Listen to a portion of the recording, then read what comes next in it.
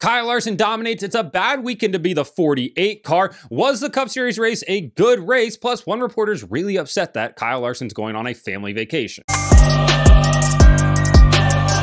Welcome back to Break Hard. I'm Matt. Spent the weekend down in Charlotte. Quick down and back. Down on Saturday morning, back on Sunday night. Walked in the door about 1 a.m.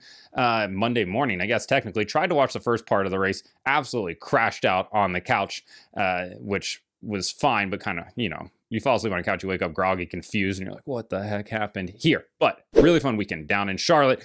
Shout out to everybody that walked up and said hello, gave a shout out as I was walking by. Really means a lot. I genuinely appreciate every single person that walks up and says hi, wants to talk, just wants to give a fist bump, anything like that.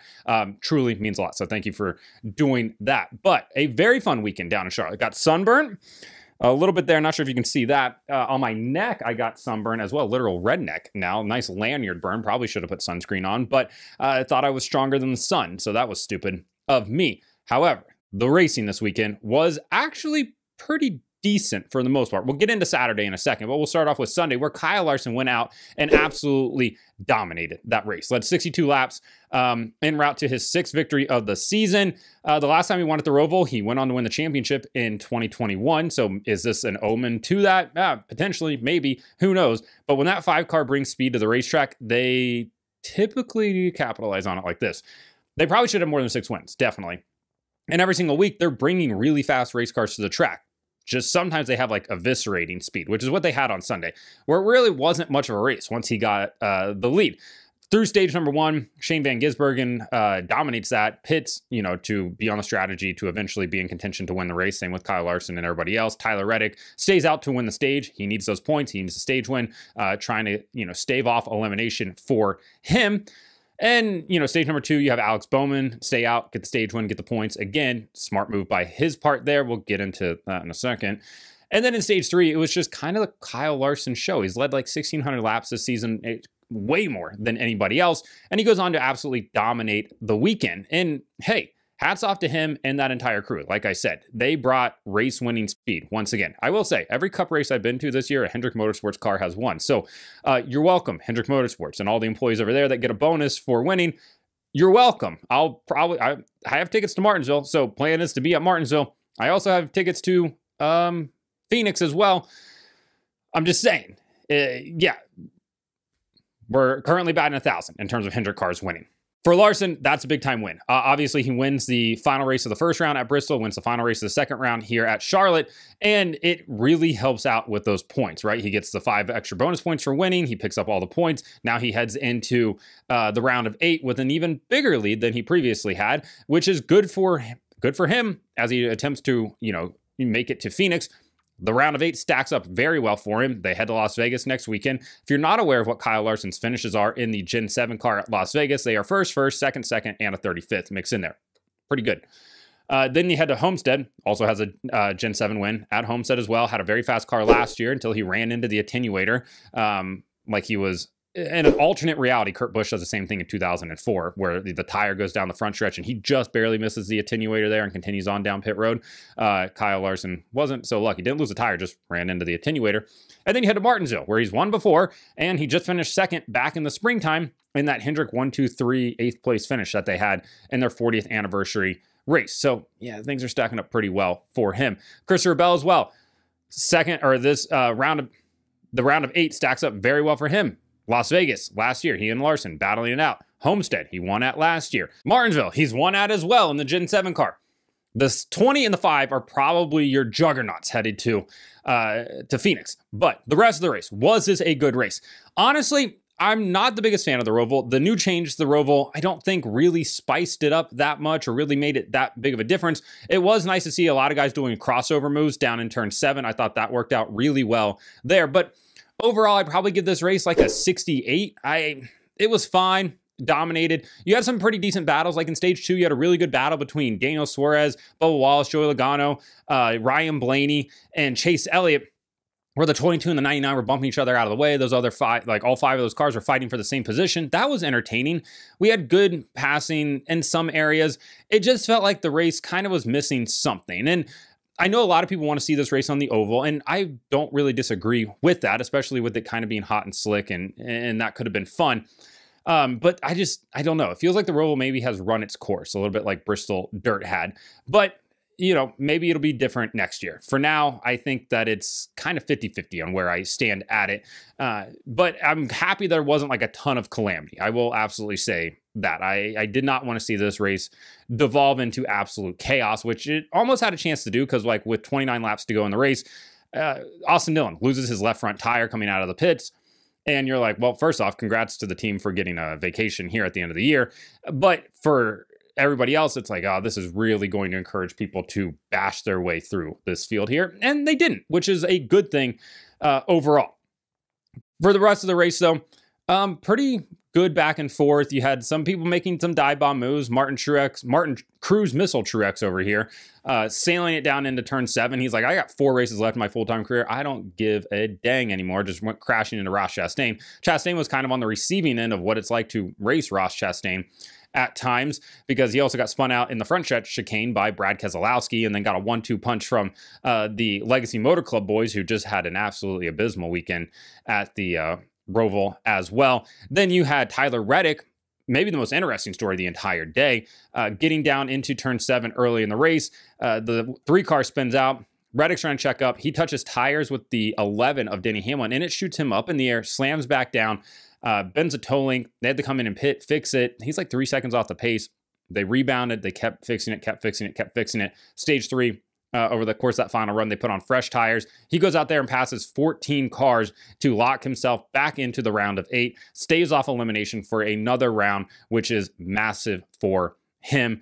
Michael Jordan was on the pit box this weekend. Michael Jordan, security guy, has that pit box on lockdown. He was there this weekend. Cool to see him, get Reddick into the third round, the round of 8. Bubba Wallace picks up a top 10 as well with the P9 finish. Overall, good weekend for 23XI Racing. Denny Hamlin survives as well. It appeared that Joey Logano was out. For the first time, he would not advance to the Final Four in an even-numbered year. And then post-race happened. Remember how I said that Alex Bowman had stayed out to get the stage win and the points to really help him, give himself a nice cushion so he wouldn't have to worry about elimination in this round?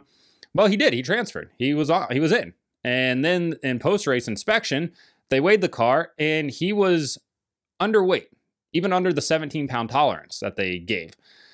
So he's disqualified. Bad news for him, because now he is back out of the playoffs. That puts Joey Logano back into the playoffs. Just can't get rid of him. I told you in my rankings this past weekend, it's not over till it's over with Joey Logano. And even when the race was over, it still wasn't over, because now he is currently still in. We'll wait and see if Hendrick Motorsports is going to appeal their penalty for Alex Bowman. I know some people are going to wonder, what happened to Shane Van Gisbergen? He sat on the pole. He led a lot of laps in the first stage. He was on the same strategy as Larson, and he was.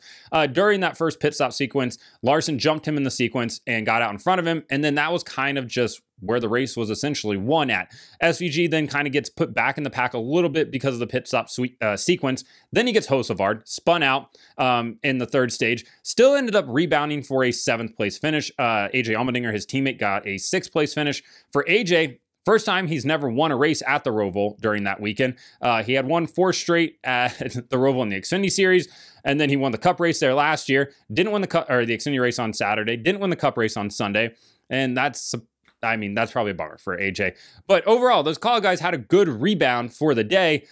Just for SVG, I think if he doesn't get Hosevard, he probably gets a top 3 finish out of that. I don't think he had anything for Larson there at the end, but he had a better car than a 7th place finish, I think, going forward. But overall, it was a decent weekend, a decent race, rather. I thought the race was fine. Like I said, I gave it a 68. Probably would have liked to just see a better battle for the lead, more competitive up front. But it just felt like the race was missing something. I can't exactly put my finger on what it was missing, but it was fine. All right, so it was a bad weekend to be the 48 car. On Saturday in the Xfinity race, it appeared that Parker Kligerman was going to walk it off. He was going to win and lock himself into the round of 8, keep his championship hopes alive. He's coming to take the white flag. I'm standing on pit road. For reference, I'm standing in the first pit box on pit road, right at pit out. I turn around after the cars, go through the corner, look at the gigantic video board on the backstretch. You look back there, Leland Honeyman is buried in the tires. Like, was playing hide and go seek apparently with NASCAR race control, because he had stuffed himself in there exceptionally well, better than even Noah Gragson did last year at the Chicago street course.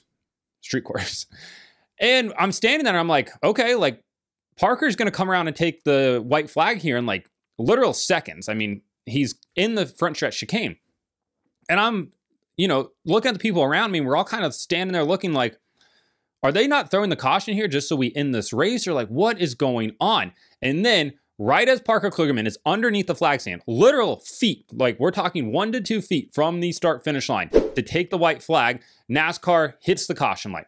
In real time, as I'm watching it, I saw what was happening on the video board. I turn around and I'm looking at the flag stand, looking at the lights, waiting for Parker to come through. To the naked eye, it appeared that Parker had taken it, because I tweeted out, Parker Kligerman wins this race because NASCAR race control didn't throw the caution in time. I'm walking down pit road to go to the 48 pit box to stand down by victory lane, and everybody's like, this race isn't over. I'm like, what are you talking about? Yeah, it is. I watched him take the white flag. No, race control says that he did not take the white flag. And then we're all standing around the pit box there. I believe it was SVG's pit box, watching the monitor. Shout out to the call guys for having great monitors on their pit box. And yeah, he missed it by about a foot. The problem is the caution should have, here's the thing. The caution should have come out. I'm not disputing that. Like, it absolutely should have. It should have come out 20 seconds before that. But according to race control, after the race, that area of the racetrack, they don't have a good view of, so they didn't realize that he was stuck down there. And as Jeff Gluck kind of talked about on the Teardown podcast on Sunday night, he said that Juson Hamilton was the race director for the Xfinity race on Saturday, and he calls the race by looking out of the window of the box in the tower. Okay, I get that. And where you're at in the tower, you absolutely cannot see where Leland Honeyman stuffed it in at. I understand that. However, you got to have spotters. You got to have camera down there. You got to have something. The billboard, the size of a football field on the backstretch, showed Leland Honeyman. His 42 car's 150 feet wide on the backstretch video board, and we didn't get a caution. Well, we did. It just came at a time where it created controversy that was just unnecessary. And I know NASCAR absolutely did not want that to happen, right? Like, they don't want the story to be race control. It's a lot like an umpire. Like, you don't want to know their name. The average NASCAR fan should not know Juson Hamilton's name. It just is the same thing with like an umpire. You shouldn't know who Joe West is. You shouldn't know who Angel Hernandez is. You shouldn't know who DJ Rayburn. Like, all these guys, you shouldn't know who they are. Is unfortunate, because the caution should have come out. I'm not disputing that. For Parker, it sucks because it appeared that he had won the race. They all thought they had won the race there. Obviously, on the restart, he ends up losing the race, and Sam Mayer walks it off and locks himself into the next round as well, which for Parker is just absolutely gutting, right? He has 4 races left in his NASCAR Xfinity Series career as a full-time driver. Almost got that first Xfinity Series win, and it didn't happen. And he was so graceful in his post-race, which is so commendable, because I know there's a lot of people that would not have been. And you're just gutted for the guy, right? Because it appeared that he had it. But like I said, the caution should have come out. That's not the controversy here. It's the fact that it took so long to come out, where it appeared that the 48 had won. Ultimately, the right decision was made. It just created an unnecessary controversy, which is a bummer. Then, of course, you have the 48 of Alex Bowman, like we talked about before, disqualified post-race for being underweight. We're going to wait and see if Hendrick Motorsports will appeal. When Hendrick Motorsports appeals, they kind of win the appeals. So if I'm Joey Logano, I'm not getting too comfortable quite yet. I would assume if they do appeal, that will be heard on Wednesday, I'm guessing, because it's a short week. And, well, we got to make sure that they have all this in line, because, hey, cars hit the track on Saturday in Las Vegas. So, bad weekend to beat the 48 right now. And on the topic of Joey Logano advancing on because of the Alex Bowman disqualification, before Bowman got disqualified, Logano missed out by 4 points. And you're looking at it and you're like, okay, like, he should have been better at 4 spots. He would have won at Richmond before he got ran through by Austin Dillon. And that would have given him that 5 extra points that he could have used to get to the next round. So ultimately, Austin Dillon would have ended up costing him in that situation. Now, obviously, barring what happens if they do appeal, it could still end up costing him, but it's wild how like the regular season truly does matter. And Austin Dillon running through Joey Logano at Richmond could potentially have cost him or could still cost him a shot at the round of 8, all because of that one incident. Yeah, I know a lot of people talk about regular season not mattering. It truly does matter, especially in situations like this. The dumbest probably tweet post-race, Nick Bromberg from Yahoo. He covers NASCAR, and he's covered NASCAR for a while. I genuinely think he does not like NASCAR. I don't think I've ever seen a positive tweet from this guy. Everything is always negative. Everything's always bad. And that's a way to approach it. Like, hey, by all means, do and say whatever you want to say. But not everything is doom and gloom like he says. It's not all rain clouds and lightning strikes. It's sometimes just the way things are, which is okay in this situation. But that didn't stop Nick from saying, Kyle Larson saying he's going to Cabo this week. The semifinals begin is a little jarring. Everyone focuses in different ways, but imagine the online uproar in some circles if an athlete in another major sport said he was going on a family vacation in the middle of the playoffs. Listen, his job is on Saturday and Sunday. I don't know what you want from him here. Yeah, he can go on a family vacation. I think it's fine. Like, Nick Bromberg, if you take a vacation, people aren't like, oh my God, I can't believe he's taking a vacation during NASCAR playoffs. I can't believe he's using his own personal time how he wants to. That's crazy. There's fans out there that he has to, be responsible for. What? Shut up. That's stupid. No, Kyle Larson, go on vacation. Have fun. Sit on the beach. Hang out with your kids.